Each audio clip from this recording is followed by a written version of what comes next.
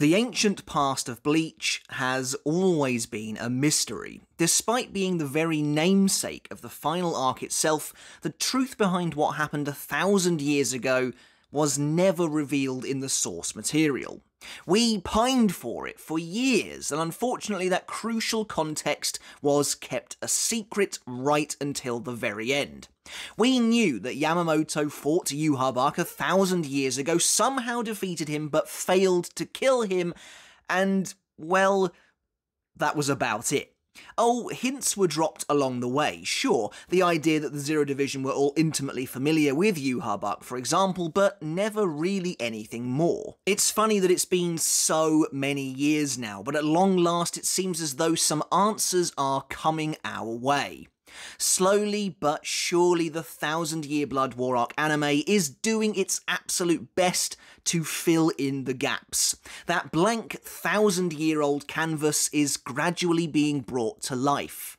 As someone who desperately waited for answers, sometimes to questions I didn't even know I had, for many years, this, in my opinion, is the single greatest gift the anime can bring to the series. Lore, context, and frankly story, world building.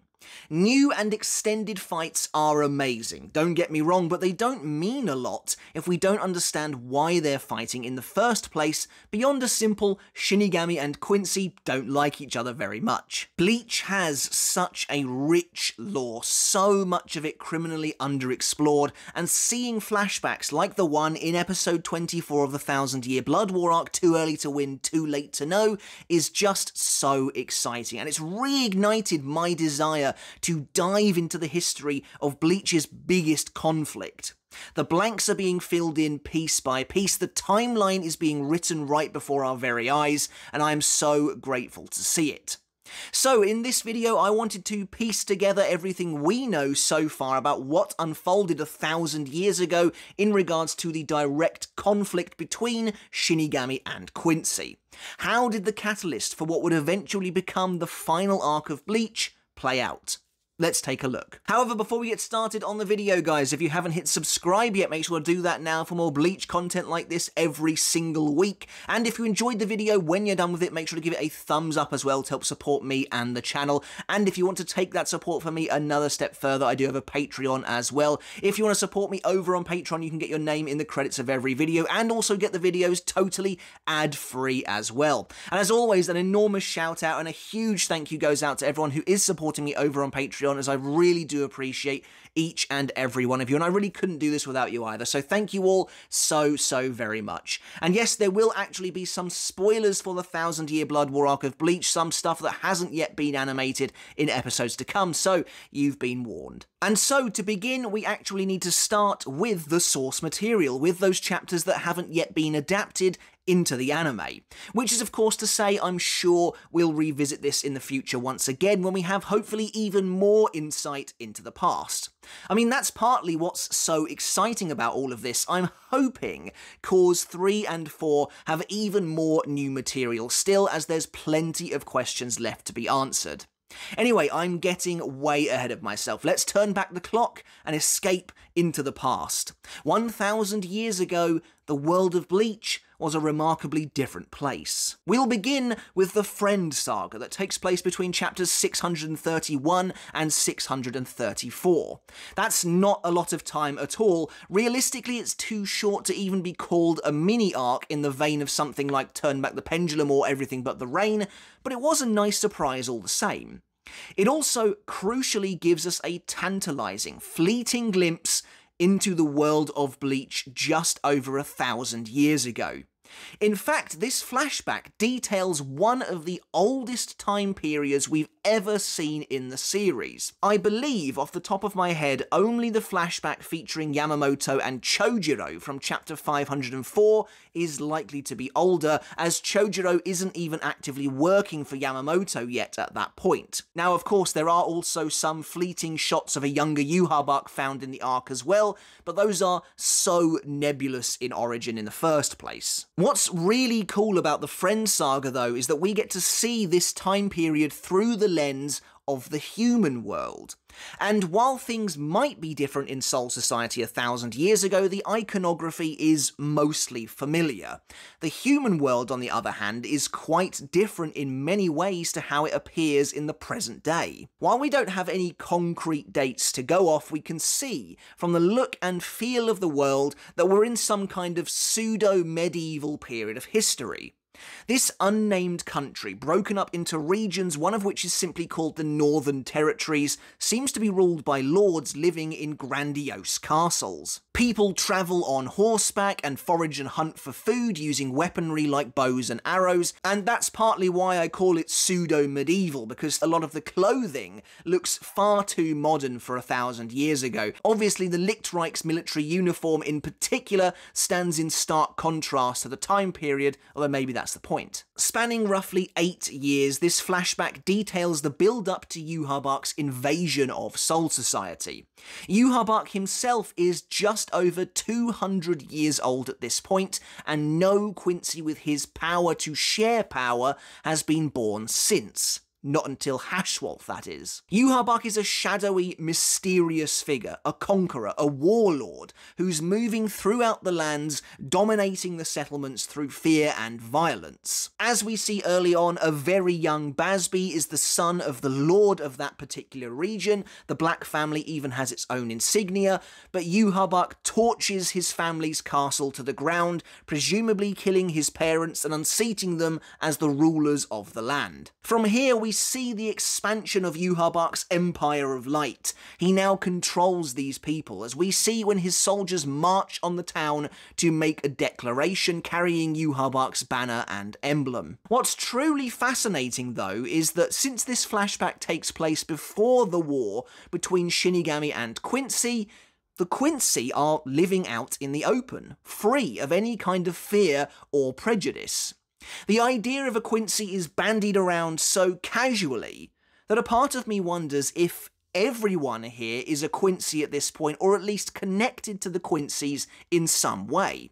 For example, Yhwach and Basby have never met before this scene, yet Yhwach knows of a Heilig Borgen and Basby speaks to him as though everyone of their age will be able to make one eventually. Not only that, but seemingly average, everyday villagers seem to know of the existence of Soul Society. At what point was that knowledge lost to time? Obviously, in the present day, the existence of the Soul Society and the Shinigami takes on that of a more traditional afterlife, and your average person doesn't know Shinigami, hollows, or anything of the spiritual sort even exists at all. Anyway, when we first meet Basby and Yhwach, we see that Yhwach is hunting rabbits unsuccessfully for food. Yet Basby, who comes from an aristocratic background, claims he doesn't hunt to eat because he doesn't need to. Food apparently comes much easier to him, unsurprisingly, so there's also a clear class divide here 1,000 years ago as well, as you'd expect. However, when Basby's ancestral castle is burned to the ground, and the forest Yhwach lived in with his abusive uncle is also razed by Yhwach, the two join forces, living off of a few gold coins they managed to dig out of the ashes of Basby's castle. We don't see the immediate aftermath of Yhwach's attack on the country. Instead, we skip ahead 5 years.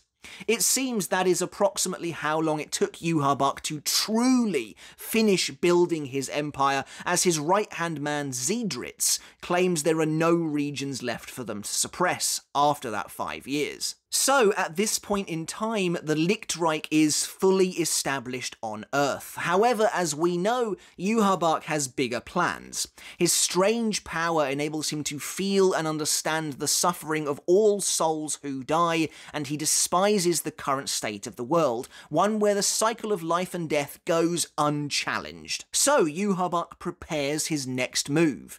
He plans to invade and conquer the Soul Society itself. Taking over and dismantling the actual afterlife feels like a very literal way of trying to put a stop to death, but hey, if he thinks it's going to work for him, more power to him. But Zedritz's shocked expression would imply to me that this sounds like an impossible task. Perhaps the ferocity of the first GOTEI 13 is already well known by this point. But as Yhwach turns to Zeidritz, we can see he currently possesses the Almighty, his eyes split into 2 irises each. Yhwach announces his intention to build a brand new combat unit to battle the GOTEI 13, the Sternritter. Now I kind of wonder how the Almighty works back here, what kind of limitations it might have, because surely if Yhwach can at least see the future, he would see the downfall of his empire. But he doesn't seem to act on that, or at the very least to our eyes, he does nothing about it anyway. Unless, of course, the future he was seeing at this point indicated that he would succeed, and that only changes once he loses the Almighty a little later on. Meanwhile, Bazby and Hashwalth have grown into young adults, still training to eventually bring down Yhwach the Usurper. Bazby says something rather interesting here. He mentions that a long time ago, bearing in mind this flashback is already 1,000 years old, Quincy's like Hashwalth were born every few decades and weeded out as failures. Since then, for hundreds of years, Quincy's like him simply haven't been born, and it just felt like an old folktale at this point. So if what Bazby is saying is accurate, that means Quincy's with the power to share power used to be a lot more prevalent, but the Quincy race saw that as a weakness and tried to snuff it out. So it seems like from at least as far back as beyond 1,000 years into the past, the Quincy's have had an obsession with trying to control, purify, and strengthen their bloodlines. So despite Yhwach supposedly being the father of the modern-day Quincy, did they really begin with him? Or were there Quincy's with the power to share power before him, since at this point in the story he's only 200 years old? And also, if Yhwach was born into this world, into this society, then why wasn't he snuffed out in the same way as others that had the same power as him? We really do need more information on the earliest days of the Quincy King. One day though, Yhwach's military police ride into a town and declare the formation of the Sternritter, brandishing their new emblem as well. From the nervous looks on the populace's faces, it would appear Yhwach isn't all that popular, which does make sense since he forcibly took over their land 5 years earlier. In fact, we see later on that the residents are terrified for Bazby's life simply because he dares talk to Hubert himself. Speaking of Hubert, Hubert openly announces to all of the residents that the Sternritter are being formed to invade the Soul Society, and the residents themselves are surprised as Hubert feeds them misinformation, telling them that they believe the Soul Society will attack first if left unchecked. If all of these people here are in fact Quincy's, then perhaps they were forcibly conscripted as soldat into the army for the invasion, after which many of them would have been wiped out. That perhaps explains to some degree why the world ends up the way it does. However, Yhwach himself arrives on the scene, pinning the residents of the village to the ground in worship with his spiritual pressure. Yhwach collects Hashwalth, revealing him as his other half. The Quincy King explains that no Quincy with the same ability as him, the power to share power to others, had been born for 200 years since Yhwach's birth, but he has been searching for them all this time. It's difficult to pin down exactly what happens next on the timeline. We next see Hashwalth and Bazby 3 years later. By this time, Bazby has been newly admitted into the Sternritter, only to find Hashwalth is already their captain. It's hard to know if this scene takes place before or after Ichibei's visit, as we saw in episode 24 of the 1,000-Year Blood War anime. A part of me thinks that with Yhwach's first Schutzstaffel gathered there at the meeting with Ichibei to defend their king, presumably Hashwalth would have been there as well if this scene takes place before that meeting. Like I said, it's impossible to know. At the same time, there are some interesting points of speculation to be had as well. If the Sternritter have been bestowed shrifts by Yhwach since the unit's creation, perhaps that is the unique power that has always separated them from the rest of the Quincy army, then that means Lil Barrow is around during this time frame as well, as he's the first Quincy ever to receive a shrift from Yhwach, and therefore must be the first Sternritter, outside of the likes of Hashwalth, who is an exception, although Hashwalth has a shrift, so he received his after Lil Barrow for some reason, which does seem a little bit weird to me. There is of course one other option. There's nothing to say that Yhwach is the very first Quincy they've picked up to be a part of the sternritter unit. Hubert and the others may have visited many other villages by this point, announcing the creation of the sternritter unit, and found Lil Barrow there somewhere else, and Yhwach bestowed him the first shrift. What else is rather interesting though is that Hubert is currently the vice captain of the sternritter, which does also seem surprising to me if it's based purely on power, though admittedly we have no idea how strong Hubert really is, and does he have a shrift? I guess his position could also be based on seniority too, since he's been around since before the idea of the sternritter was even being made. Either way, whether it's before or after this final scene from the Friend Saga, at some point the Soul Society catches wind of Yhwach's growing power and influence. As we saw in the newest flashback, Ichibei Hyosebe personally visits the Capitol building of the Lichtreich to try and propose a non-aggression pact with Yhwach in order to quash the threat of war before it even begins. As I pointed out, there isn't a trace of ice here in the Lichtreich currently. That must only begin to cover the buildings during the time they spend in the shadows of the Seirete. Although it is weird, in the source material in chapter 565, Godlike You, we see a silhouetted teenage Yhwach approaching an ice-covered railing. Anyway, you definitely get the sense that the Soul Society sees itself as an organisation of higher importance than Yhwach and his empire. They place themselves upon a higher pedestal, as they're the ones promising benevolence, so long as Yhwach does what they say. Ichibei tells Yhwach that the Quincy's need to leave the balance of the world to them. Presumably this is in regards to their role in killing Hollows, and in return they won't intervene in the consolidation of his empire or his attempts to unify the Quincy race under one banner. As I mentioned in my episode review, the total unification of the Quincy race is a net bad thing for the Soul Society, especially since they clearly see their race as a threat to the balance of the world, but Ichibei sees fit to make that concession for now. Ichibei tells Yhwach that as long as he abides by that rule, he's free to sit back and enjoy the fruits of his empire. This is very typical of Ichibei. He's willing to turn a blind eye to whatever suffering Yhwach is inflicting on humanity, so long as he doesn't upset the balance of the world by endlessly killing Hollows. Yhwach, however, feels he's being deceived. There's more to the balance of the world than Ichibei is letting on. Yhwach accuses Ichibei of treating him like an ignorant baby, and while Ichibei promises that that wasn't his intention, he also admits that Yhwach, yes, doesn't really know anything about the world at all. As if to try and prove him wrong, Yhwach reveals he knows that the world was once one, though how he knows this is unclear. Is it thanks to the Almighty? The Almighty, though, only lets one see into the future, so we definitely need more insight into Yhwach's younger days, as I mentioned a minute ago. But knowing this, Yhwach demands to know who split that eternal peace into the three worlds we know today, and in doing so, who brought the fear of death to the masses. Ichibei answers that it was the Soul King, though again, as I mentioned, Ichibei is clearly only telling Yhwach a half-truth, trying to keep him in the dark as to the involvement of the ancestors of the Shinigami. If indeed that is the truth as the anime decides to keep it. Thanks to his innate ability to take back the souls of those he gives power and strength to upon their deaths, Yhwach understands on an intimate level human pain and torment.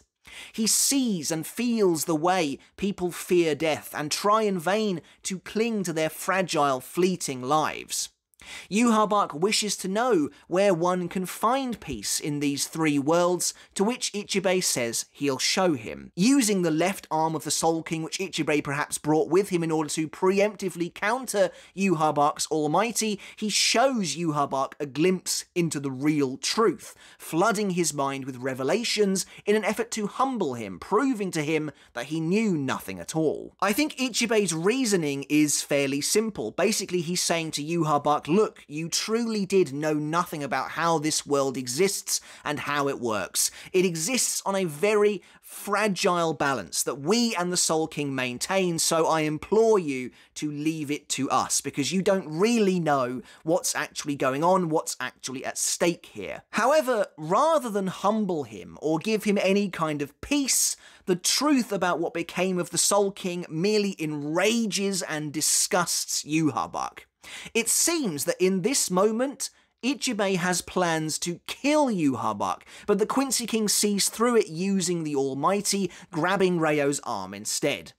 When Yhwach says that his father's hand is nothing but a sacrifice to his child, he's saying it's his to take. Caught out, Ichibei notes that Yhwach's eyes are indeed troublesome, but they can't see through the Soul King. And so Ichibei lets Yhwach take the left arm, watching as it seals his power of the Almighty. As I noted in my review, this is likely due to the Soul King's own absolute version of the Almighty sealing off Yhwach's own ability. With Yhwach's power suddenly neutered, Ichibei leaves, warning him that his eyes will never open again until the moment of his death.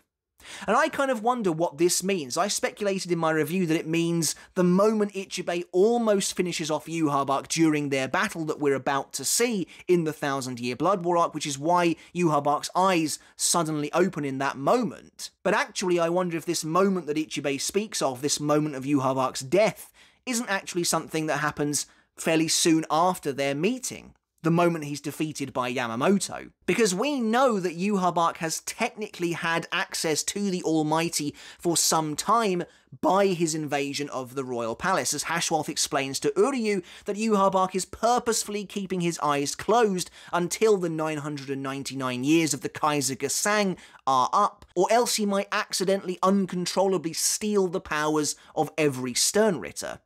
So if Yhwach can choose essentially when to activate the Almighty by the time he's fighting Ichibei, then presumably he has had access to it for a while. So I wonder if Yamamoto nearly killing Yhwach 1,000 years ago was the conduit to bring the Almighty back to him. There is also the question of what happened to the left arm. Presumably Yhwach does dispel it at some point and give it a brand new host, which is how we get Pernida Pankajaz in the present day. Anyway, that is an awful lot to take in. There is a fair bit of speculation here as well, so let's move on to the final part of what we know about what happened 1,000 years ago. Despite Ichibei telling Yhwach to live a modest life, we know that Yhwach openly defies him and follows through on his plot to invade the Soul Society nonetheless. Now, however, lacking the ultimate power of the Almighty, Yhwach gathers his Lichtreich army and marches on Seirete, as we see in episode 7 of the 1000-Year Blood War. At this point, we're now exactly 1,000 years from the present-day story of Bleach. This battle is the namesake of the final arc itself, and everything else until now has been the catalyst, the spark that lit the fire of war. Based on Robert Akutrone's own experience, at some point Yhwach likely uses the Auswählen during this battle to empower certain Sternritter by stripping others of their powers and their lives. However, this battle would prove to be a disaster for Yhwach and his Empire of Light, signalling the end of his cruel reign for the next 999 years to come. Upon invading the Soul Society, Yhwach and his soldiers are met on the battlefield by the original captains of the GOTEI 13. 13 vicious, bloodthirsty Shinigami brutish thugs who, according to Yhwach, were defenders in name only, and led by a demon of the sword, Shigekuni Yamamoto, the founder of the Court Guard Squad itself. The first Kenpachi and first captain of the 11th Division, Yachiru Unohana, leads the attack, brutally killing Lichtreich Soldat before the other captains follow suit. Without the Almighty to assist him, Yhwach's forces are decimated in a cataclysmic battle. His original Schutzstoffel, Hubert, Argola, and Zedritz are all incinerated by Yamamoto's hellish bankai, and Yhwach himself is left standing alone atop a mound of corpses. As Yhwach prepares for his final stand, he's stabbed through the back by Sasakibei Chojuro, enabling Yamamoto to land a decisive strike on the Quincy king. It's, again, difficult to know exactly what happens next. Although Yhwach somehow isn't killed by Yamamoto, he's seriously injured to the point of retreat. Yhwach seemingly falls into a slumber, a coma of sorts, as dictated by the Kaiser Gesang, where he must wait 999 years for his pulse, his mind, his strength, and eventually the world to return to being his. These are the areas I feel we need the utmost expansion on. Yhwach's earliest days as a child, his origins, and the moment and immediate aftermath of his defeat at the hands of Yamamoto. With both of those areas finally filled out, I think we would be really close to being able to piece together the puzzle of Yhwach for good. But with Yhwach defeated and his army annihilated, the Lichtreich collapsed. Yhwach's empire on Earth was vanquished, and presumably the age of the Quincy came to an end. What survivors of the battle there were escaped, fleeing the human world and disappearing into the shadows of Seireitei itself, the last place they thought the Shinigami would look for them. There, they used their powers of reishi domination to open pocket dimensions within the darkness, creating a new, separate world for themselves to live in. And for the next 1,000 years, they waited, biding their time. The Lichtreich had fallen, but within the hidden darkness of the shadows of Seireitei, the Vandenreich, the invisible empire, rose from the ashes to take its place. The Quincy studied the Shinigami for a millennium, honing their powers and technologies, watching their enemy grow complacent and lazy, all the while waiting for Yhwach's return. There are plenty of unanswered questions still. How did the Quincy move the capital building of the Lichtreich into the darkness unnoticed? I mean, Silburn definitely seems to be the same castle Yhwach once had on Earth, unless they just built a new, identical version. And how, of course, did Yhwach survive Yamamoto's attack, and why did he fall into his helpless slumbering state? Was it immediate, or was it gradual after he retreated? Which of the sternritter we see today were around during that first war? Did becoming spirits within the Soul Society help prolong their human lives unnaturally? There is a lot left to learn, and I'm hoping we do, but for now it's great that we're able to put together as comprehensive a history of the conflict 1,000 years ago as this, when you consider we had virtually nothing before. Of course, if the anime does give us more, and I'm optimistic it will, I'll update this in the future to paint an even clearer picture of the truth. But what we have so far is a brief look at how Yhwach conquered the nation that would become his Empire of Light, as well as how he began to consolidate his power and amass his forces. We see the earliest stages of the creation of the Sternritter, a unit purpose-built to battle the Soul Society, as well as Ichibei's intervention, where, as an ambassador of Soul Society, he tried to de-escalate the tense situation. However, Yhwach called him out and attacked him, resulting in the Quincy's gaining possession of the left arm of Rayo, but also in Yhwach losing his power of the Almighty. Briefly, if there is one flashback I think we will probably get in the future, it is finding out how the heart of the Soul King came into the Quincy's possession as well. We then finally see Yhwach's ill-fated assault on the Seireitei and his complete and total defeat at the hands of Yamamoto. It's an awesome backstory to a great arc, and I'm looking forward to learning more. But that's it for the video, guys. I really hope you enjoyed it, and I hope it was of some value to you as well, just mapping out everything that happened 1,000 years ago, leading up to and including the actual conflict between the Soul Society and the Lichtreich. This is one of my favourite eras of Bleach because it is such a mystery. Every time we learn anything about it, it really helps to illuminate that mysterious past, and I am just so looking forward to hopefully getting even more. But let me know your thoughts down in the comments below. Was there anything I missed from this kind of build up to the war and the war itself? I'd love to hear your thoughts on how everything is shaping up. Make sure to hit subscribe if you haven't done already. Give the video a thumbs up if you enjoyed it. And until next time, I'll catch you later. And I'll see you then.